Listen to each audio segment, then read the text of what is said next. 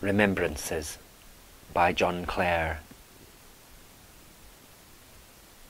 Summer pleasures, they are gone, like to visions every one, and the cloudy days of autumn and of winter cometh on. I tried to call them back, but unbidden they are gone, far away from heart and eye, and forever far away. Dear heart, and can it be that such raptures meet decay? I thought them all eternal when by Langley Bush I lay. I thought them joys eternal when I used to shout and play on its bank at clink and bandy, chalk and tor and ducking stone, where silence sitteth now on the wild heath as her own, like a ruin of the past, all alone. When I used to lie and sing by old Eastwell's boiling spring, when I used to tie the willow boughs together for a swing, and fish with crooked pins and thread, and never catch a thing, with heart just like a feather, now heavy as a stone. When beneath old lee-close oak I the bottom branches broke to make our harvest cart, like so many working folk, and then to cut a straw at the brook to have a soak. Oh, I never dreamed of parting, or that trouble had a sting, or that pleasures like a flock of birds would ever take to wing, leaving nothing but a little naked spring.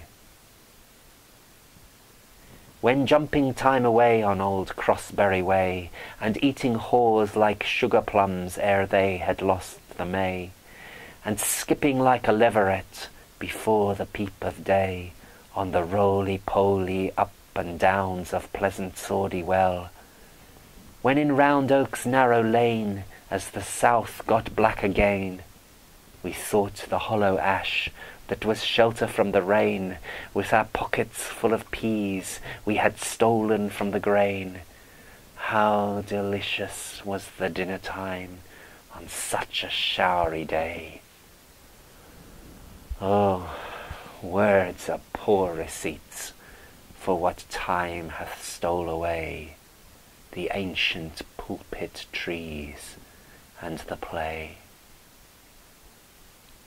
When for school, o'er little field with its brook and wooden brig, where I swaggered like a man, though I was not half so big, while I held my little plough, though 'twas but a willow twig, and drove my team along made of nothing but a name, gee hup and hoit and woy oh, I never call to mind these pleasant names of places, but I leave a sigh behind when I see the little mouldy warps hang swaying to the wind on the only aged willow that in all the field remains, and nature hides her face where they're swaying in their chains, and in a silent murmuring complains.